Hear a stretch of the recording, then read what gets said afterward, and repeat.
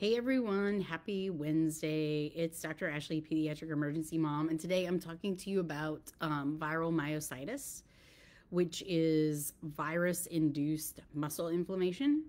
Um, yes, I'm sitting in my house. Yes, I'm still wearing my sweater, my scarf, and my hat because it is freezing here. South Louisiana, y'all. Like, we don't do 30 degrees. I can't do it.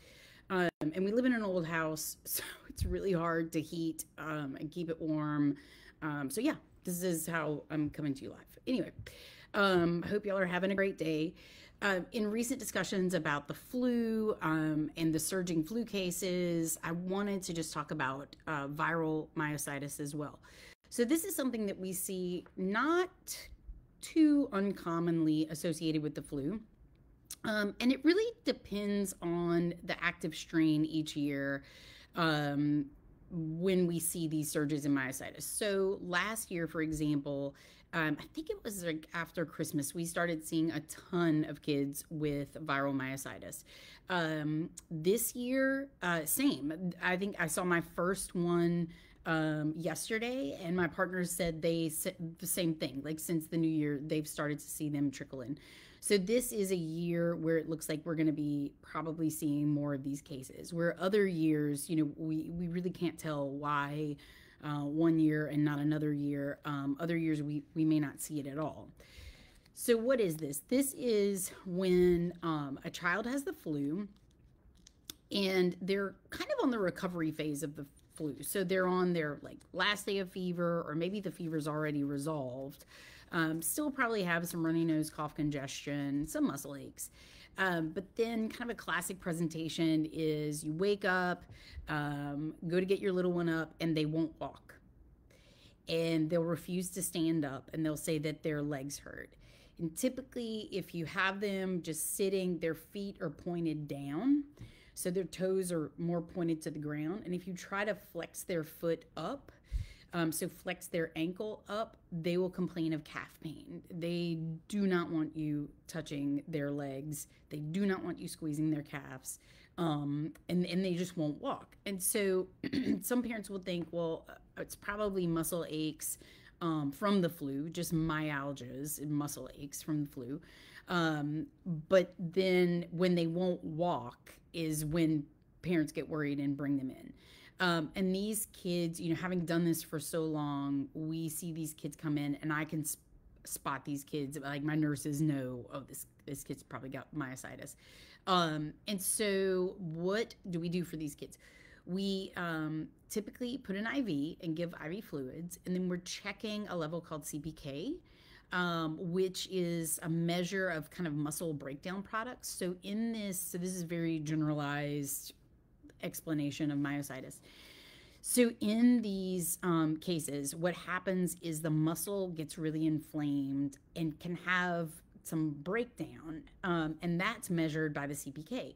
And so the average range, based on some old studies, the average range of CPK in these cases is like 900 to, I wrote it down in case I forgot, 2,500, with the average, or the median, I should say, the median being about 1,800.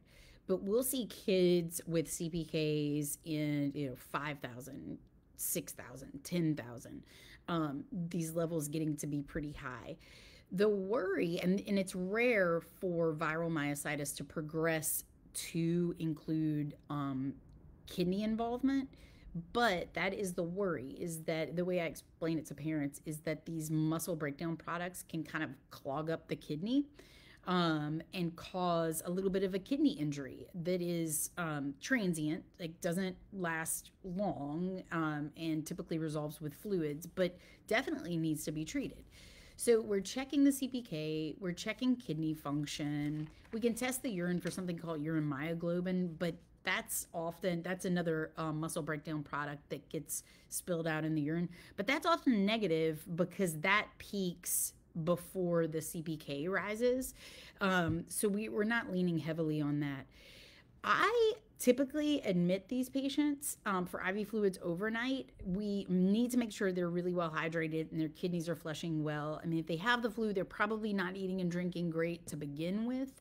And then I also think like, okay, well, I'm seeing them on this day and their CPK right now is 2000.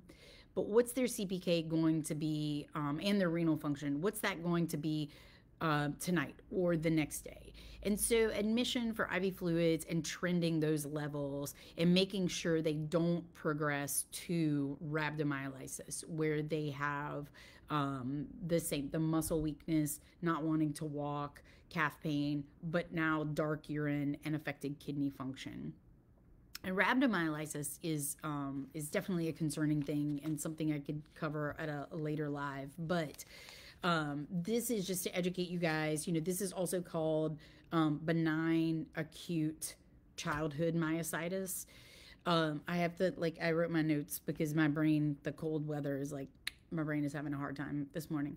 But just so you guys know, so hopefully, you know, you don't get the flu. But if the flu happens to hit your household, and you wake up and your little one isn't wanting to walk, then you know to seek medical care. In like past data, the average age is about 6, and it does happen slightly more in boys than in girls, like 65% boys versus girls. But very easily treatable. And yeah, that's it. Viromyositis. Y'all have a great day.